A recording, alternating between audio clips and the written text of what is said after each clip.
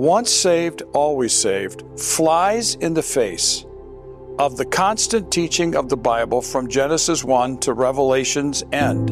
The major evangelical voices are saying, you're saved by grace alone. It doesn't really matter how you live after you're saved. You're saved. We might have our lives cut short as a result of sinful living. We might lose some of our heavenly reward, but no matter what we do, no matter how we live, we're still saved. I grew up in an assembly which taught that I've accepted Christ and now I'm guaranteed for all eternity. And the danger of that is that you tend to relax. Once saved, always saved makes the wide way acceptable. We're Christianizing the wide way. We have cut the whole idea of transformed living. We've cut it off at the knees. I believe it's a lot of the explanation of the hypocrisy in the American church and much of the church around the world today, because there's a lot of people that are living like hypocrites because they've been taught that they don't have to live holy lives. I mean, we're talking about heaven and hell. We're talking about eternal life. It's not over till it's over. No Christian life should be judged in advance of death. The idea that you can be forgiven, reconciled, cleansed, now live an unrepentant, sinful life, and somehow be a child of God is completely contrary to the whole testimony of Scripture and something that was unknown through much of church history.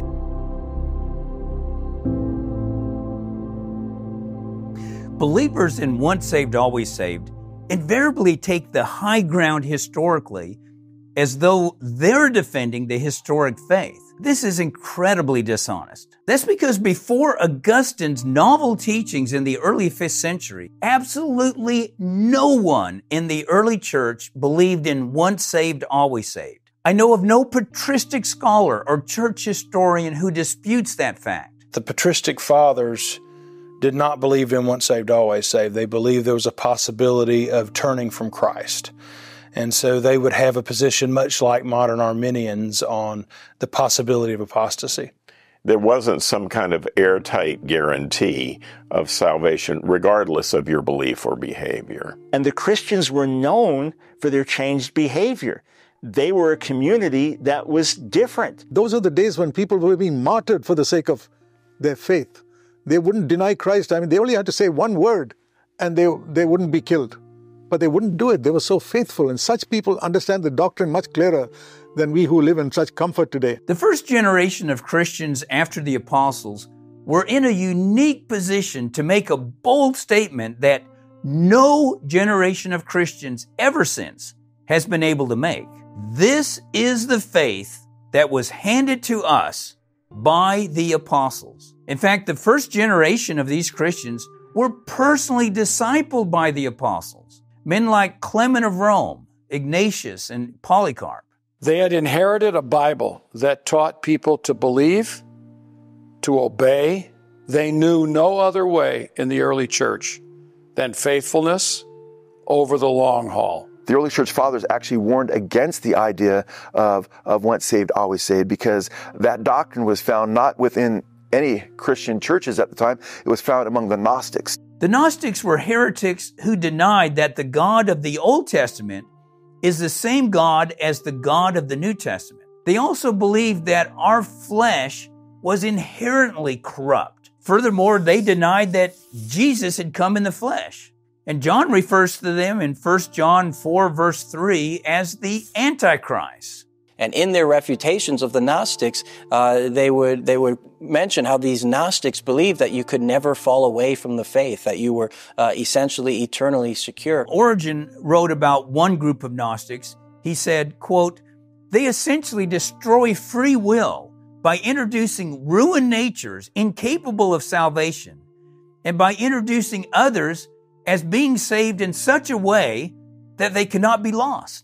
Irenaeus states, but as to themselves, speaking of the Gnostics, they hold that they shall be entirely and undoubtedly saved, not by means of conduct, but because they are spiritual by nature. It is impossible that spiritual substance by which they mean themselves should ever come under the power of corruption. Wherefore also it comes to pass that the most perfect among them addict themselves without fear to all kinds of forbidden deeds, of which the Scriptures assure us that they who do such things shall not inherit the kingdom of God. They run us down, that is the true Christians, who from the fear fear of God, guard against sinning, even in thought or word, as utterly contemptible. Cyprian said, "You are still in the world. You are still in the battlefield.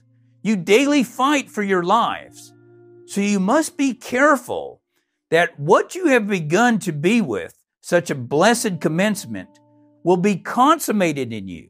It is a small thing to have first received something. It is a greater thing to be able to keep what you have attained. Faith itself and the saving birth do not make alive by merely being received.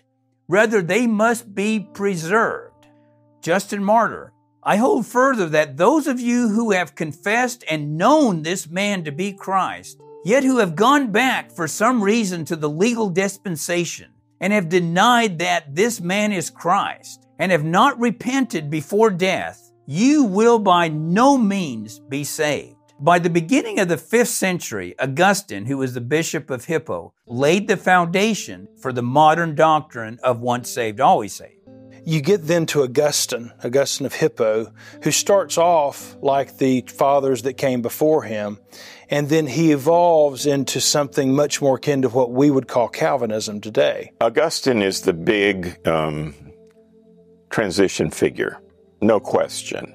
Early on, he was not someone who affirmed eternal security. At first, he taught the freedom of the will in his early Christianity, but in his later Christianity, he began to deny free will. Augustine was a Manichaean Gnostic for about 9-10 years of his life before he became a professing Christian and ended up becoming the top theologian of the Roman Catholic Church. Now, in the early 5th century, a British monk named Pelagius criticized a statement that Augustine had made in his Confessions. Augustine had declared to God, "Grant what you command, and command what you desire." Well, this made it appear that everything in our obedience comes from God and nothing comes from man.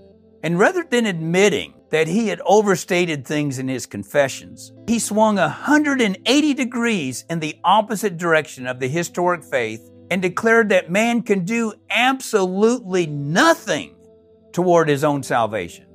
He said that every bit of our salvation comes from God, from our initial faith, our obedience, and our enduring to the end.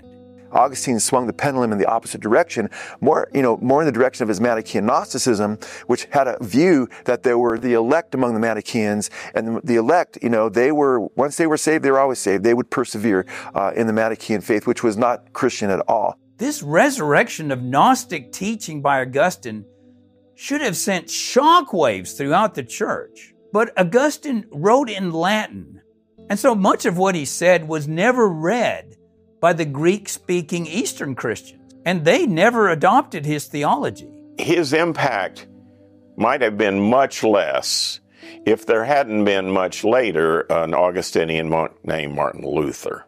In the Reformation of the 16th century, you have Luther, who believes, just like the fathers on this, he believes that it is possible to commit apostasy. He actually comes against the teaching of once saved, always saved, but he did believe that there were certain people that were given the special gift, who were the elect, who would be given the gift of perseverance. His view of perseverance seems to be the same as Augustine, that we can never be sure in this life that we will be given the gift of perseverance until the day of our death. For Luther, there was the warning of final damnation for those who fell away and walked away from the faith.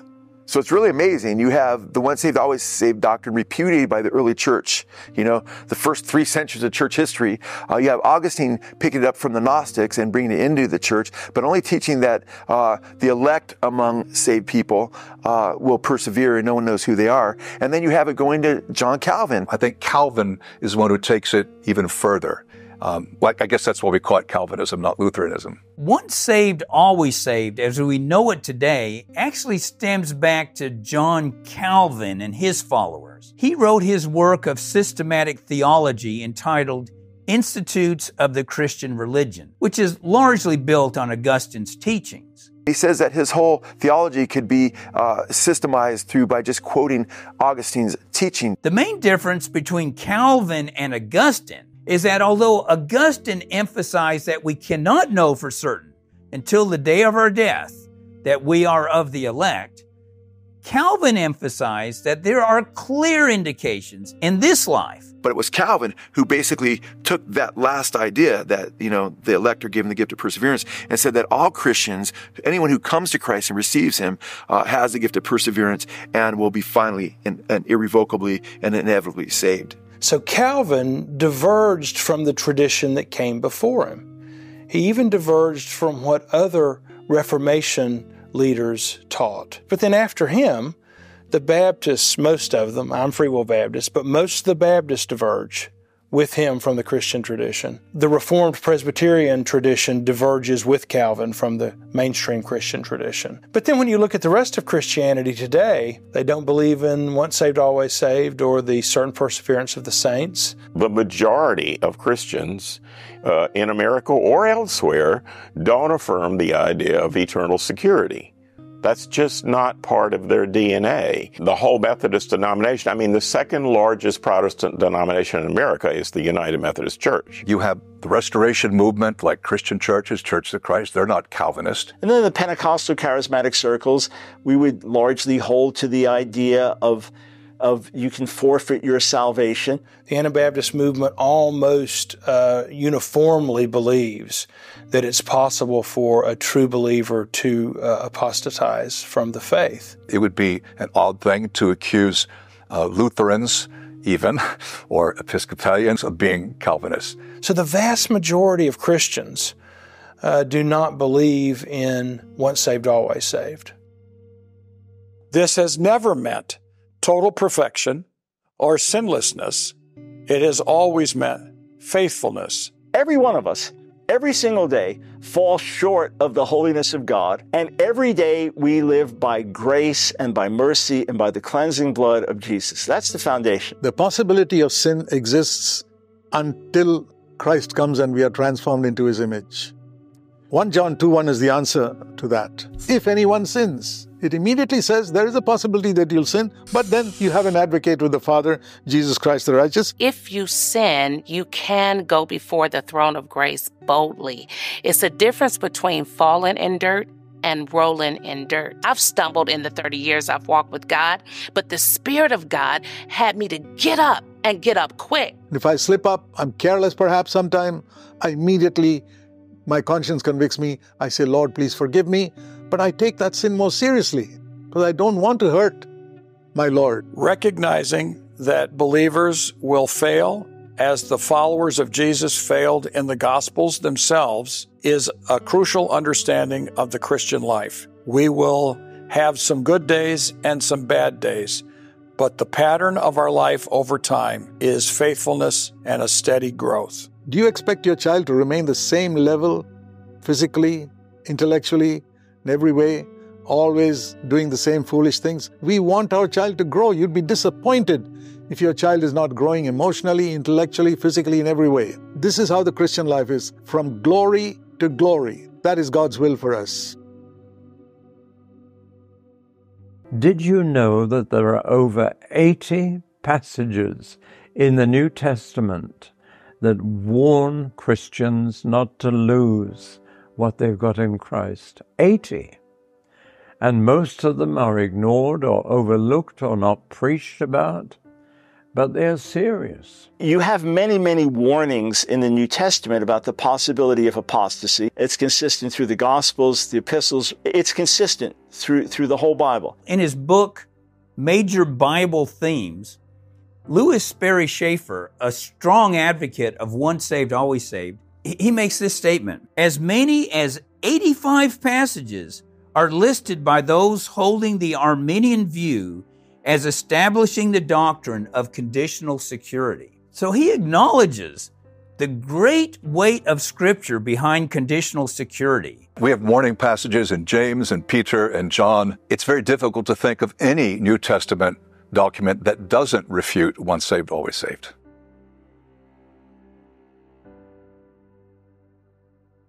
In 1 Corinthians 9:24-27, I think you have one of the clearest passages in all the entire Bible that you could forfeit your salvation, because nobody's going to doubt the Apostle Paul saved. Do you not know that in a race all the runners run, but only one receives the prize? So run that you may obtain it. Every athlete exercises self-control in all things. They do it to receive a perishable wreath, but we an imperishable one. So I do not run aimlessly. I don't box as one beating the air. I discipline my body and keep it under control, lest after preaching to others, I myself should be disqualified. Disqualified. Put out of the race. Not a question of coming in second or third. Disqualified. It's amazing because he uses that word adokimos elsewhere when talking to the Corinthians or writing to the Corinthians. And he states in 2 Corinthians chapter 12, he warns in verse 21 of those who have not yet repented of their sexual immorality, their sin and so forth. And he warns them that they must, examine themselves. In chapter 13, verse 5, he says, examine yourselves, test yourselves to see whether or not you're in the faith, unless you are adokimos. He uses the same exact Greek word. He defines adokimos as being without Christ, as not being in the faith anymore. Now, he's the great Apostle Paul who's been taken up to the third heaven and planted churches, written scripture.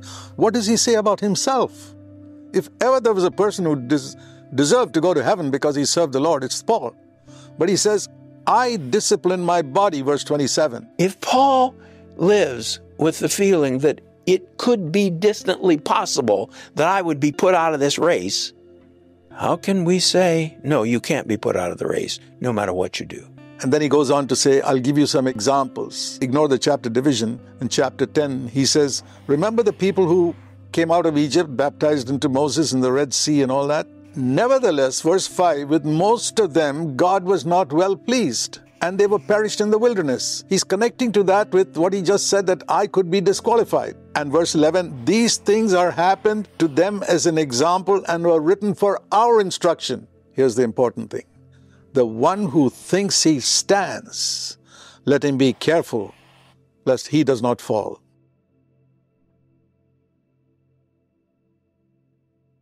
Behold then the kindness and severity of God. To those who fell, severity, but to you, God's kindness, if you continue in his kindness.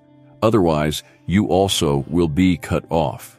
In Romans chapter 11, Paul makes very clear declarations that you can absolutely forfeit your salvation. Paul is giving a warning to believers that just as Israel, we see, was cut off and the Gentiles were grafted in, it says we should not have any reason to be boastful, because says we could also be cut off. But let me tell you, he says, you're only going to continue to be grafted in if you continue to trust, if you continue to live in his goodness. If you don't, you'll be cut off just like they were. I don't see how you could state it any more clearly. Look carefully at the kindness and the severity of God. To those who fell, severity. He's talking about the Jewish people. But to you, kindness, if, there's a big if you continue in his kindness. Why does the Bible use the word if? If it's once saved, always saved, it should say, when. There's no if, ands, or buts about it. It's a guaranteed thing. He says, don't be high-minded or conceited, but fear. For if God did not spare the natural branches, neither will he spare you. The problem for the once saved, always saved crowd with this verse is that they say it's impossible to fall away. And if it's impossible to fall away, then there's no reason to fear at all. Some once saved, always saved people are saying, well, Paul's just kind of warning the Gentiles corporately. He's just warning Gentiles that they need to recognize the Jewish position and so forth. They're trying to divert you. I'm sorry. Look at what the text actually says. He's not talking to Gentiles generally. He's warning those who stand by their faith. You don't tell somebody at your work that, or a neighbor that doesn't know Jesus, that they stand in Christ by their faith and they need to keep the faith or be cut off. That makes no sense at all. You've been grafted into this wonderful olive tree, but if you are not faithful, we'll cut you off as well. So faithfulness is a requirement. And I encourage that anybody who's listening to this, look at what the text says. Quit trying to explain it away in view of a theology that you want to uphold. Uphold the Word of God and change your theology. Hebrews has at least a dozen passages that refute once saved, always saved. Chapter 6 and 10 seem to just say bluntly, you can lose your salvation. For in the case of those who have once been enlightened, and have tasted of the heavenly gift, and have been made partakers of the Holy Spirit, and have tasted the good word of God and the powers of the age to come, and then have fallen away, it is impossible to renew them again to repentance, since they again crucify to themselves the Son of God and put him to an open shame. Hebrews 6 is another, I believe, just categorically clear passage that teaches that people can once be saved and actually forfeit salvation. There are three popular responses by proponents of eternal security to the warning passages. The first is, these are not true believers that are being addressed. The second is, these texts are not talking about the loss of salvation, they're talking about the loss of rewards. The third is, God is using these warnings to get believers to persevere, even though He knows they cannot help but persevere. The book of Hebrews is very clearly written to Christians. That's clear on every single page of the book of Hebrews. It's very difficult to say that one who has been enlightened and tasted the heavenly gift and made a partaker of the Holy Spirit and has been sanctified by the blood of Christ and is a brother, it's hard to say that those people have never been genuinely converted. I don't think there's any way around this being an apostasy text, because even though the word is tasted is used, it means really experienced. I mean, it says in the same book that Christ tasted death. Well, that doesn't mean he had a little bit of taste of death. It means he died. When it says they received the Holy Spirit, the Greek word that is used there is the same word that's used in Hebrews 3:1 of holy brethren who had received the heavenly calling. Did they receive the heavenly calling or not, you know? Hebrews 6:4 have been enlightened, tasted of the heavenly gift, that's definitely born again, and made partakers of the Holy Spirit. Jesus said the world can't receive the Holy Spirit. Paul said the natural man doesn't receive the things of the Holy Spirit. Yet these folks had received the Holy Spirit. It says it's impossible to renew them again to repentance. Again to repentance? Again means they had repented initially. Even right to the end in Hebrews 13, where he talks about the regular practice of the Christian faith that they are doing in Rome. So no, he's not writing to non-Christians. Verse 6, having fallen away, it's impossible to renew them again to repentance, since they again crucified to themselves the Son of God and put him to open shame. The idea that we could be beyond retrieval reminds us of Proverbs 29. Someone can be rebuked and stiff-necked. After so many rebukes, he can get to the point where he's broken beyond the possibility of change. That's a scary passage. Every day that you sin is a day that you are getting closer and closer to that point of reprobation. You can't keep on living in a way that hurts him, that crucifies him again. You can't do that. Think about it this way. Every sin is a sin for which Jesus had to die. How could you ever take a laissez-faire view of your sin once you knew that? You helped crucify Christ. And that's why in Hebrews we hear about the apostate re-crucifying Christ by the sins that they were committing of rejecting and turning away from Christ.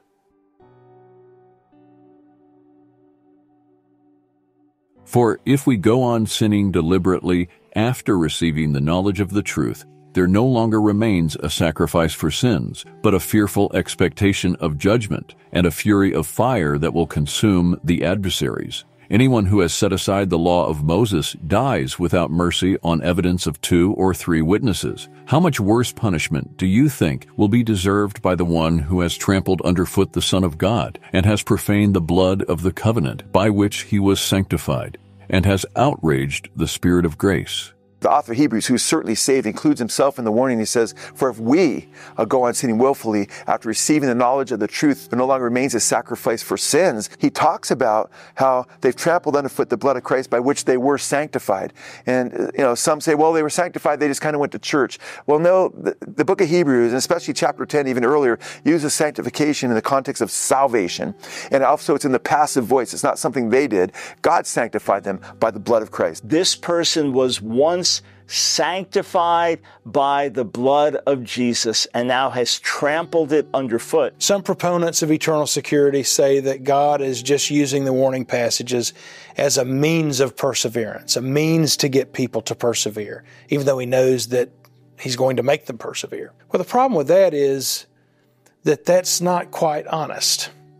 If I am a teacher and I have already decided in advance that all my students are going to pass the course, and if I say, you must study or else you will make an F in this course, that is disingenuous. If they were predetermined not to be saved from before the foundation of the universe, then there's no point in warning them about apostasy because they couldn't do otherwise. No, these are real warnings to real Christians because there really is real spiritual danger for them. And he says if people disobey the law of Moses, died without mercy, with 2 or 3 witnesses bearing witness to them, how much severer the punishment will be for those who have trampled underfoot the Son of God and treated the blood of the covenant by which he was sanctified as unclean and has insulted the Holy Spirit. It's an a fortiori argument. If the Old Testament people of God could lose their salvation, given the greater privilege we have in the gospel, how much more severely would God deal with us? You get this greater to lesser again, which we've been seeing over and over again throughout the warnings in the New Testament, that we're not to say, well, we're not under the law, so therefore we can commit apostasy. Over and over again in Hebrews chapter 2, Hebrews chapter 10, Hebrews chapter 12, it's even worse to fall away under grace. So this text rules out the loss of rewards view because it says that the one who turns from Christ can only expect a fearful expectation of judgment and a fury of fire that will consume the adversaries. That is not the loss of rewards. Verses like this would put the fear of God into my heart, even as a Christian, that I have an obligation and a responsibility towards God as a Christian. There comes a time when the heart can be hardened, the heart becomes unwarmable, and the will becomes unwilling because of a persistent pattern of sin that allows us to drift away from the dock of Christ in his salvation. Most Arminians believe that sin can directly cause apostasy. However, Reformed Arminians like myself believe that sin hardens your heart. It doesn't lead directly to apostasy, but it can lead to a hardening of the heart, whereby you harden your heart against the conviction of the Holy Spirit. Then that union with Christ that comes by faith alone can be broken, and you can commit apostasy. And that when you do that, it's irremediable. I tend to believe that those who are worried about whether they have committed the sin of apostasy are safe. Well, who is it saying it's impossible to renew again in repentance? Not everybody that falls away. The scriptures are very clear that branches were broken off, Romans 11, can be grafted back in again. James chapter 5, that if you bring one who has turned from the truth back, you'll save a soul from death and hide a multitude of sins. The prodigal son came back and he was lost, but now he's found. He was dead, but now he's alive. That's all over the scripture. I think the ISV brings it out really, really well because it brings out the present tense participle so long as they continue to crucify the Son of God afresh. If people are hell-bent on hell and rejecting Jesus, the author of Hebrews warns you can harden your heart so much in chapter 3 where you can fall away from living God and you don't hear his voice. But that doesn't mean his voice wasn't there. It is there, but it's you tuning out his voice. If we find in ourselves a numb heart, a cold heart, a desire not to obey, we should take heed to these warning passages and turn our hearts toward God until we hear the voice of God again.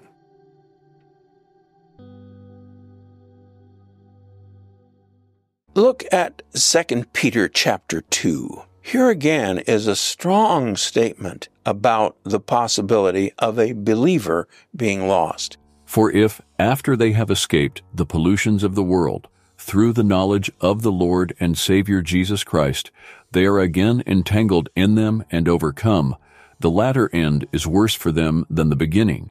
For it would have been better for them not to have known the way of righteousness than having known it to turn from the holy commandment delivered to them. Peter says it would have been better for them never to have known the way of righteousness than to have known it and turned away. That is talking about someone forfeiting their salvation. It says the way of righteousness. What's the way of righteousness? Jesus says, I am the way, the truth, and the life. The early church was called the way. These are people who left the faith. Now, some argue that this is only applying to the false teachers, not to their audience. Whoever it's speaking of, these are people who actually did come to the knowledge of the truth. If after they have escaped the defilements of the world through the knowledge. And we're not talking about intellectual knowledge. We're talking about intimate personal knowledge. And the Greek word he uses there is epignosis. That's experiential knowledge. Many Calvinists will admit, and when they're commenting on 2 Peter chapter 1, verse 3, has to do with salvation knowledge. Then after knowing it, to turn back from the holy commandment delivered to them. What is that but a person who has truly known salvation? The message of the true proverb has happened to them. A dog returns to its vomit. A sow after washing returns to wallowing in the mire. The Calvinist interpretation would be that if you've truly been washed, you could never go back to the mire. You could never go back to the mud, which itself seems to raise the question, well, why does Peter warn them? Peter is illustrating the lapsed state of a former believer, which he warns about in chapter 1, when he describes believers as having escaped the corruptions of the world through lust and forgetting that they were cleansed from their past sins. The pig is representative of a believer who has been cleansed and forgets he was even washed and goes back to the mud. I mean, I find it incredible that anyone could still teach once saved, always saved in light of that passage, which simply repeats what is said over and over in the New Testament. This is a passage for Christians. It was understood that way in the early church, and this is consistent with Jesus' teaching in the Gospels and the apostolic teaching in the whole New Testament.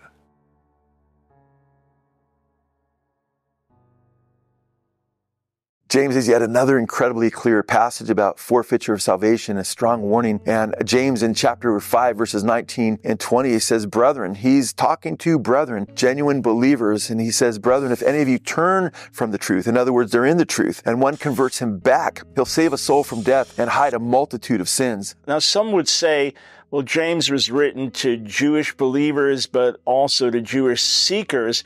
But when we refer to them as brothers, it then says this, if one of you strays from the truth and another brings him back. So this is someone who is in the Lord.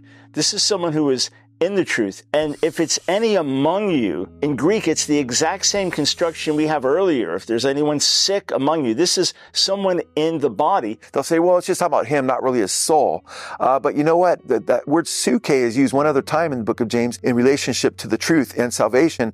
And that's where James says to receive the word engrafted, which is able to save your souls, your suke. So we're talking about spiritual salvation here, which can be lost, as James points out. So there's clearly no guarantee that everyone in the Lord will stay in the Lord. There is a real possibility that someone can apostatize, like we have through the whole Bible, and there's no guarantee that the person will come back. So it's a sacred task to help bring a straying believer back, and by bringing them back, we've saved them from death and covered a multitude of sins.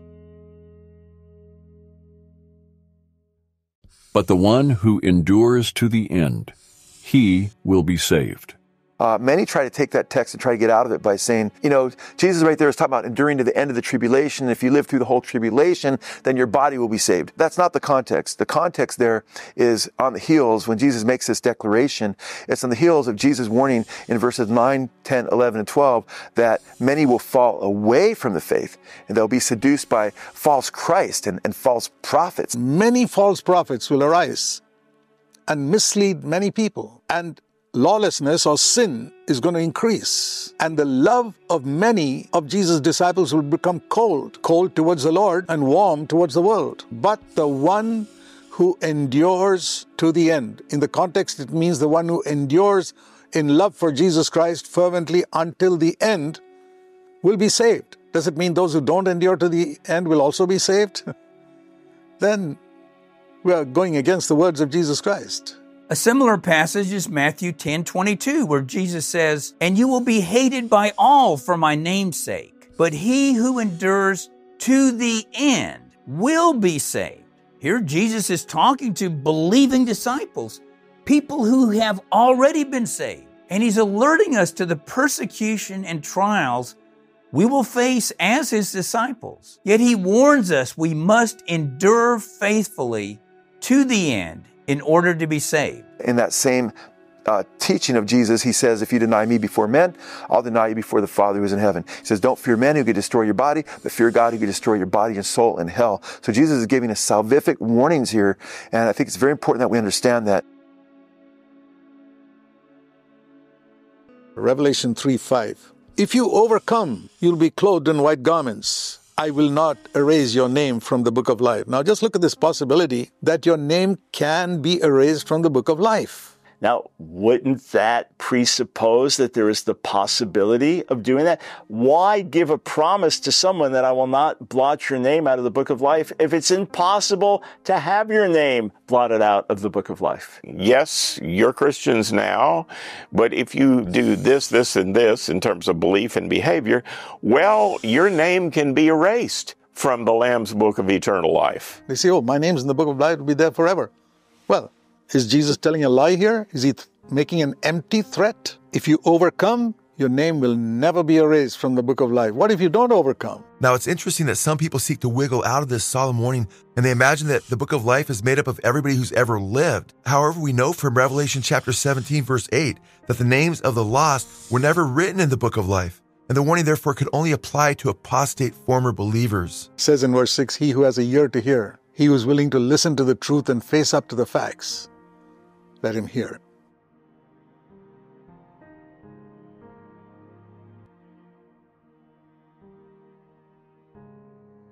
In him you also, when you heard the word of truth, the gospel of your salvation, and believed in him, were sealed with the promised Holy Spirit, who is the guarantee of our inheritance until we acquire possession of it. Those who believed in forms of once saved, always saved will frequently point to Paul's words in Ephesians 1 that we are sealed with the Holy Spirit. In Greek, seal is often, a stamp, a seal of approval, a seal that a king puts on something that it belongs to him. And seals can be broken, stamps can be effaced. Everybody in Paul's world knew seals could be broken. There were seals on amphoras, wine jars. There were seals on documents. The same thing for the word earnest, which unfortunately is sometimes translated as guarantee. Well, guarantee. Obviously, you have been guaranteed your salvation by the Holy Spirit. That's the end of it. You're going to be saved. Well, translation is a tricky business. Even the word guarantee has more than one signification. But the word earnest is like earnest money. It means a down payment. So we have been sealed with the Holy Spirit, meaning we have received the Holy Spirit as an inheritance, as a deposit on what is to come. If you think what God's done in your life so far is great, you ain't seen nothing yet. The Holy Spirit is just the, if you will, first installment of God's work in your life and where this is all going. Paul's wonderful statement about the Holy Spirit as a seal, as a down payment, allows us to make a distinction between assurance and eternal security. About 4 times, the Apostle Paul speaks of the Holy Spirit as the proof that we are saved. What is the evidence that you are a Christian? The work of the Holy Spirit in your life. Changing your affections, changing your desires, making you able to live the life of Christ in ways that were simply never possible before the cross. We have powerful assurance for the internal working of the Holy Spirit. We don't need some kind of eternal security. We simply need reassurance. So that's the sealing by the Holy Spirit, that by receiving the Spirit, Romans 8:16, the Spirit bears witness with our spirit that we are children of God. And Romans 8, Galatians 4, God's put within us the Spirit of the Son saying, Abba, Father. So we have this deposit down payment. That's the seal of God saying, you're one of mine. You belong to me. I've given you my Spirit. That's all it says. He is not saying you can live any way you want in the meantime because you've been sealed. That would never be consistent with the teachings of Paul. Paul goes on to warn the church of Ephesus that if they practice immorality and wicked sins, he gives a vice list. He says, know for certain, don't let anyone deceive you, he says, because a lot of people are deceiving people on this, let no one deceive you by vain words, because of these things you will not inherit the kingdom of Christ. The same thing you have in Ephesians 1:13 and 14 about being sealed by the Holy Spirit, you have in Ephesians 4:30. But in Ephesians 4:30, it also says, not only are you sealed by the Spirit, but that you can grieve the Holy Spirit. So we've been sealed in the day of salvation, but then he warns us not to grieve the Holy Spirit. And Paul is taking a reference there from Isaiah chapter 63, verse 10, when they were going into the promised land, but they grieved God's Holy Spirit, and they became his enemies, and he wiped many of them out. And so we have to be very clear that you can do despite to the Spirit, like it says in Hebrews 10. If we grieve the Holy Spirit, that's grieving away the means of our salvation. If the Spirit troubles you this morning, thank God He's troubling you before you go to hell.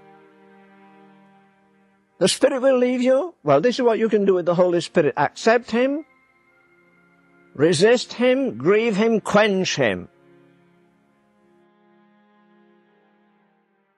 Another verse that you often hear from the Once Saved, Always Saved camp is John 10:27-28. He says, "My sheep hear my voice, and I know them, and they follow me.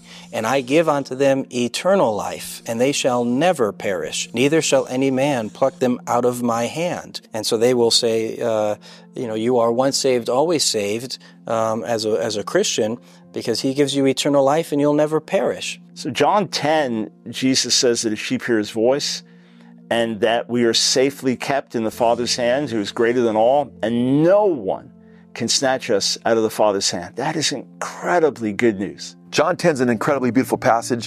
It has to do with our security in Christ, that no one can snatch us out. The Greek word's harpazo. Nobody can by force take us from His hand or the Father's hand. No one is able to snatch them out of the Father's hand. But you can jump out of the Father's hand if you like. He will not force us to stay. If someone says, I do not want God anymore, then we can leave and walk away. That's always been the case. We've always had that choice, and it happened throughout the Bible, and that's why there's so many warnings in the New Testament. Because the sheep there are defined as those who follow Christ. The Greek present tense is used. They follow and continue to follow Christ. They believe in Him. It's the Greek present tense again. They believe and continue to believe in Him. In John 10, you have all these present indicative verbs. My sheep are hearing my voice. They are following me. The condition in this verse is when He says, my sheep hear my voice and they follow me. And so if you're no longer following Christ, if you're no longer following His voice, then you no longer have the promises of this verse. They follow me and I give them eternal life. What if you don't follow? Is that promise still going to be fulfilled? They don't follow me and I still give them eternal life? The problem is when people want to take the promises of the Bible without taking the conditions of the Bible. It's all one sentence. You can't reject the first part and say He just gives us eternal life. And these people who follow me, hear my voice and follow me, will never perish. The scriptures are very clear that a sheep can harden his heart. In fact, Jesus addresses the sheep in Luke 12. He says, little flock. He's addressing the flock of sheep. And He warns them that they're to be like the good and faithful servant who gives out meat in due season. But He says, if that same sheep in the flock goes and beats the maidservants and gets drunk with the drunkards, that they'll be cut in pieces and thrown with the unbelievers, Jesus says in Luke 12. Well, Revelation 21:8, it says the unbelievers go to the lake of fire. That's a bad deal. So the scriptures warn that you can harden your heart as a sheep and no longer hear His voice. So, as I understand Scripture, we can know that we know that we know that we're saved. We can have absolute confidence in God's keeping power, but the warnings are real. But I see a different law in the members of my body, waging war against the law of my mind and making me a prisoner of the law of sin, which is in my members. Wretched man that I am, who will set me free from the body of this death?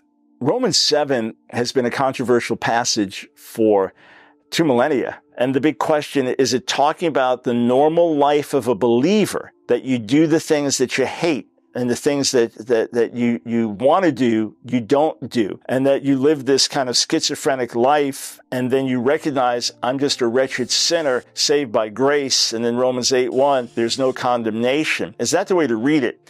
Or is Paul talking about life under the law before he knew the Lord? The early church understood it properly.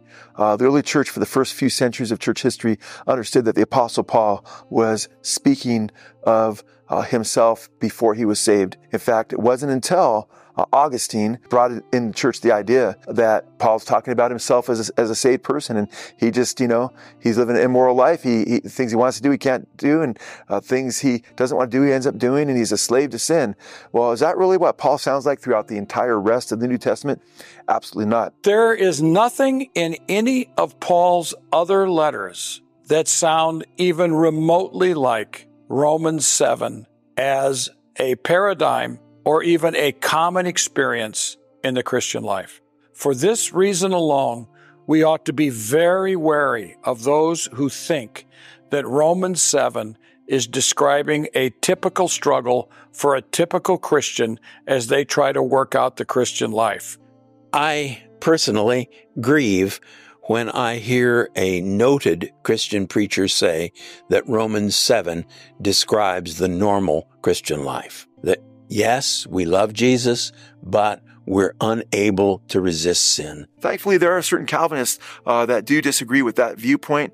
Douglas Moo, for instance, Hoekema, other Calvinists say, no, Paul's definitely contextually in a lost state there before he found Christ. My answer is this. Why don't we put that as a big question mark and see what's written in Romans 6 and Romans 8? In other words, the passages that sandwich Romans 7. One of the great disasters in the church is separating chapter 6, 7, and 8. They must be read together. Romans 6 is quite explicit. We have died to sin in baptism. We've been buried with the Lord and raised in newness of life. We cannot continue in sin. Paul's explicit in Romans 6:11, Romans 6:14. Don't let sin have dominion over you. After Paul cries out to Jesus and says, and at the end of Romans 7, who will save me from this body of death? But when you go to chapter 8, Jesus is the one that gives him deliverance. Chapter 8 provides an amazing, glorious victory of the Christian over these kinds of temptations. They receive, like Jesus did, the Holy Spirit to attend their ways and to empower them to do what God calls them to do in this life. We read in Romans chapter 8, the first few verses, that the law of life and spirit gave him victory over the law of sin and death. Now he's under the new covenant. He's not in the Romans 7 state anymore. So, is it possible for us to defeat sin? For me? No. But the Holy Spirit in me can. And so those injunctions that Paul gives so strongly in Romans 6 are possible. But they're possible in the light of Romans 8. Chapter 7 seems to be a digression where Paul is talking about the experience of trying to live a victorious Christian life in the power of following the law of Moses. So however we interpret Romans 7, the reality is that in the Lord, we are called to lead new godly lives. And in fact, nothing else is countenanced. So Romans 7, unfortunately, has been used as a license for many people. It breaks my heart because there are countless Christians quoting Romans 7 as they're living wicked lives. When Paul says, if you live this way, you will not inherit the kingdom of God.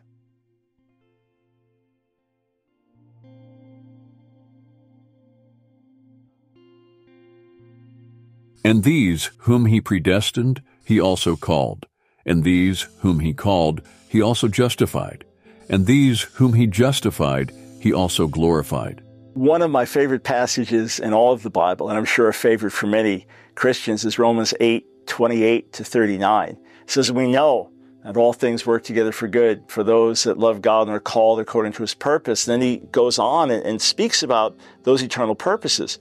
For those whom he foreknew, predestined, those he predestined, he called, those he called, he justified, those he justified, he glorified. Calvinists actually call this the golden chain, that, those who are called, and so forth, all the way to glorification. I agree with John Wesley, who stated that Paul's not saying that everybody that was called is justified, that everybody that's justified ends up being glorified. He's just showing how God works in salvation. Paul does not affirm, either here or in any other part of his writings, that precisely the same number of men are called, justified, and glorified. He does not deny that a believer may fall away and be cut off between his special calling and his glorification. Romans 11:22. He only affirms that this is the method whereby God leads us step by step toward heaven. Even when you look at the so-called steps and these links in this golden chain, not any one step guarantees the next step. The Bible says many are called, but few are chosen. So just being called doesn't mean you're going to automatically be chosen. Peter says in 2 Peter 1:10, to make your calling and election, which is you're being chosen, make it sure, ratify it. In the context there is continuing in the faith. So that doesn't guarantee that you'll be justified. And those who are justified, they can't say, well, I'm for sure going to be glorified automatically. Scriptures say in Hebrews chapter 10, verse 38 and 39, the just shall live by faith. But if he draws back, he's not going forward in that chain, now he's going backwards. My soul will have no pleasure in him. As we go on, when we see this list of what can separate us from the love of Christ, beginning with tribulation, angels, demons, principalities, life, death itself, there's nothing outside of you that can pull you away. There's one thing in that list that's missing from that list. That would be you. What Paul is saying is no external circumstance or external person, not even a demon, not even an angel. Advocates of once saved, always saved propound this verse as though Paul followed his question with the words, shall adultery or murder or theft or fornication or covetousness or lying? In other words, no matter what our sins may be, they will not separate us from God's love. Yet that's not what Paul said.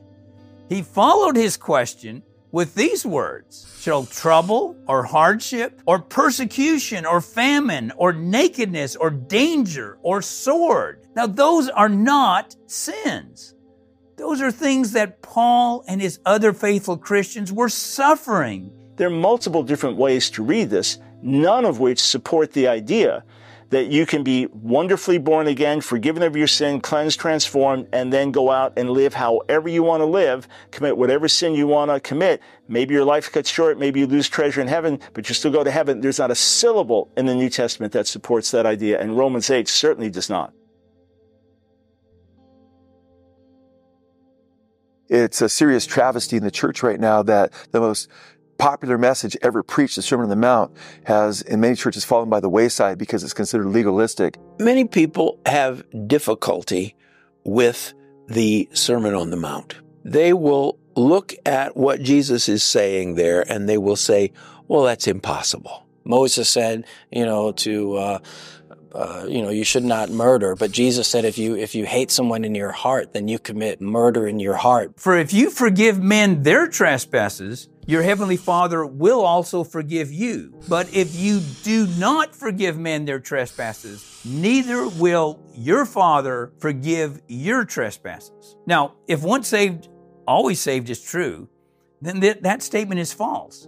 For it would mean that we will be admitted to heaven even if we haven't forgiven others their trespasses. Jesus gives teaching about divorce and remarriage there. He gives teaching about living a holy life. He gives teaching about not following adultery and how serious that is. Passages that totally warn against the idea of once saved, always saved. So a lot of people don't like the Sermon on the Mount, and they say, no, it's not really for the church. And they will then say, and the proof of that is in Matthew 5:48, when Jesus says, you must be perfect as your Father in heaven is perfect. Well, obviously, none of us can be as perfect as God. So obviously, Jesus doesn't intend for us to live in those ways. We hear this, be perfect as even your heavenly Father is perfect. But what is he talking about? I like to say a text without a context is just a pretext for whatever you want it to mean. Matthew 5 does not end with be perfect as a summary of Matthew 5:17-48, but as a crystallization of the love of God for all people visible in the sun and the rain falling upon all people. He does not only love those who love him. He does not only love those who love him back. His love is perfect. It is complete. And that's the sense of the Greek word there. Teleos means perfect or mature or complete. Those are the three basic meanings of that word. When Paul uses language like this, for example, in Philippians, he's actually using another point on the spectrum of words of what telos can mean. Namely, he's talking about growing up, becoming mature in Christ. So the word doesn't just have one meaning, i.e. perfection. It has a spectrum of meanings ranging from goal, completion, perfection, maturity. And the idea of our righteousness surpassing that of the Pharisees, well, that just can't be done. But this ignores the interactions Jesus has with the Pharisees. The Pharisees were disciples of Moses. They followed the law of Moses. But on the inside, Jesus said they weren't cleansed, that they appeared righteous on the outside, but inwardly they were filthy. And so Christianity is about that inward purity. The righteousness of the Pharisees was not something that was, wow, unattainable. It was below the minimum accepted standard. The disciples were supposed to preach the gospel to all the nations and that teach them to observe everything that he commanded the disciples to follow, which would be the Sermon on the Mount. And that's how we're supposed to be discipling people. We cannot dare jettison Jesus' teaching and claim to be New Testament Christians. When the Sermon on the Mount ends, Jesus gives a little story that we sang as children, that the wise man built his house upon a rock. It was actually a very serious story by Jesus, an image to say at the end that the wise person is the one who hears these words of mine and does them. It is absolutely disastrous to read the Sermon on the Mount as if Jesus is saying, this is the intense righteousness that God wants and you'll never fulfill it. No, that is not at all what Jesus does. It is for people who are already disciples, and Jesus says to them, this is what following me looks like in the kingdom of God. We are to be holy. We're to strive for that quality which sets us apart from the world. And that is not an option. If we're not going to do that, we're not going to make it. This is what Jesus is teaching. So the Sermon on the Mount is discipleship for those who want to follow Jesus into the kingdom of God.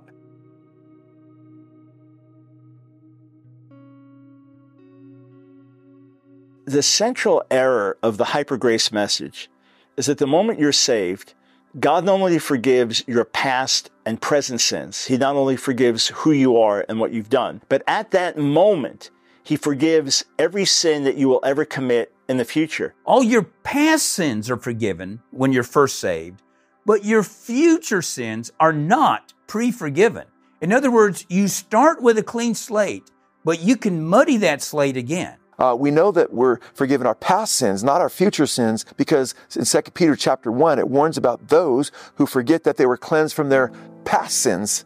That's why we read in James chapter 5, verse 19 and 20, when the brother who is brought back after he falls away from the Lord, it says, you'll save a soul from death and hide a multitude of sins. That's why we're told that we're to confess our sins, and then he's faithful and just to forgive us our sins. If people say their future sins are also forgiven, like some people do preach, then 1 John 1:9 is meaningless. If we confess our sins, he's faithful and just to forgive us. I'll say, Lord, I have to confess nothing. They're already forgiven. There's too many scriptures that are over throughout the New Testament. It's what the early church taught as well. You must continue to confess your sins. Now, if we die and there's one sin unconfessed, well, guess what? We're branches in the vine.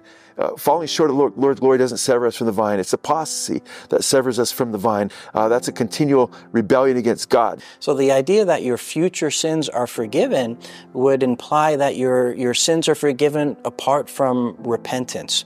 Now, if you sin in the future, there is forgiveness for those sins if you repent. And what sin in the life of the Christian can do without repentance is get in the way of receiving the ongoing forgiveness that Christ has already provided.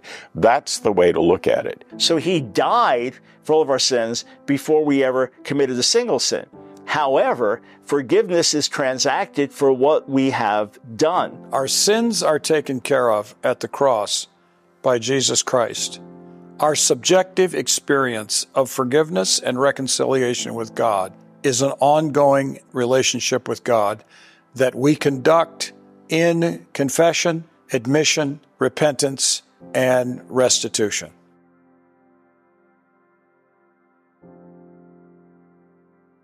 I think there's a real false dilemma between you either believe in once saved, always saved, or you believe that you're saved by your works. There is no righteous act that I can commit that would give me status with God.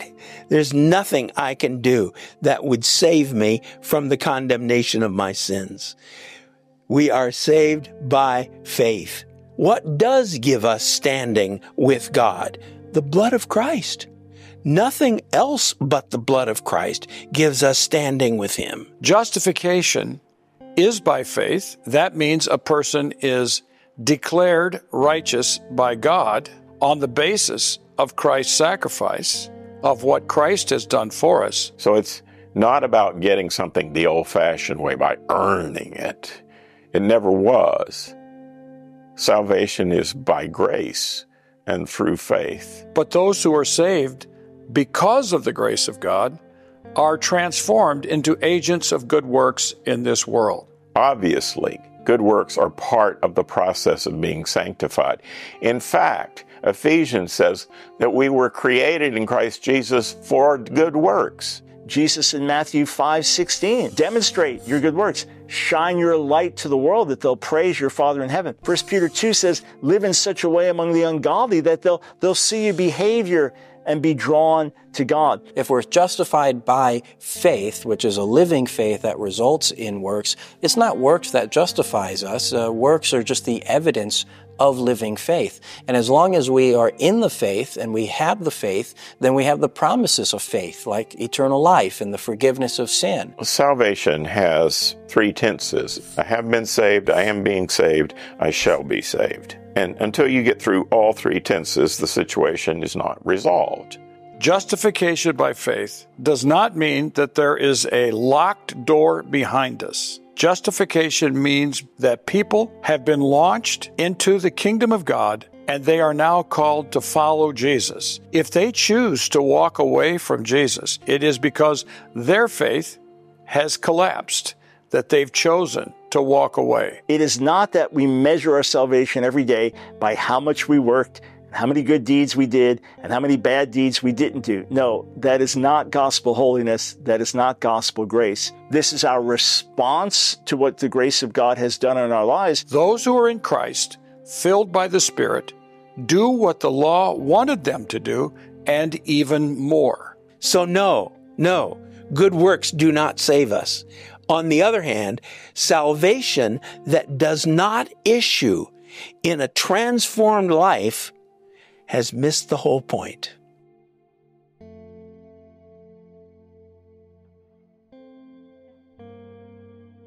The promises of the new covenant in Jeremiah and in Ezekiel is that something new is going to occur. And that something new is at times expressed as a dynamic presence of God's Spirit. Jeremiah says, God's going to give you a new covenant, but it's going to be a new covenant because I'm going to take it from the stone out there to the heart here.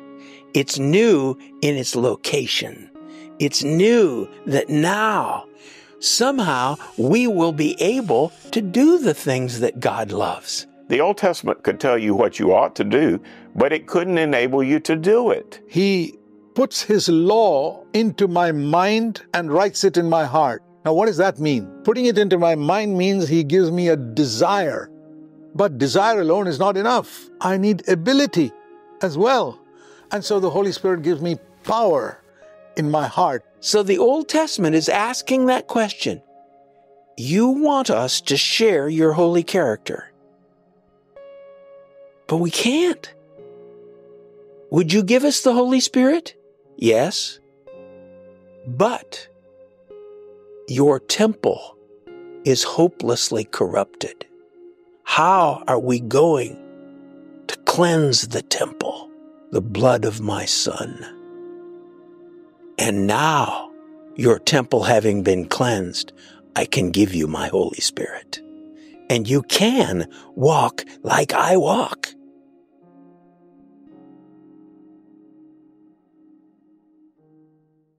And do not fear those who kill the body, but cannot kill the soul. But rather fear Him who is able to destroy both soul and body in hell.